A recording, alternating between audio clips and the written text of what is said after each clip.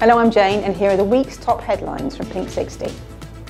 British Prime Minister David Cameron hosted the annual LGBT reception at 10 Downing Street this week.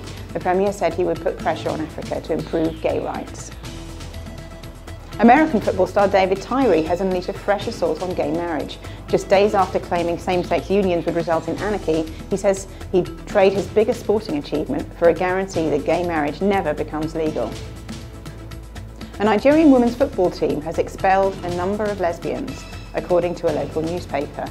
The team's female coach told Daily Sunsports that lesbian could be counted as a thing of the past among the team.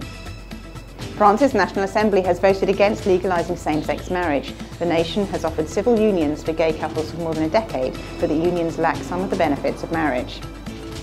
X Factor judge Louis Walsh has denied indecently assaulting a young man in a nightclub toilet. The music mogul is accused of molesting a 24-year-old man after meeting him in a Dublin bar.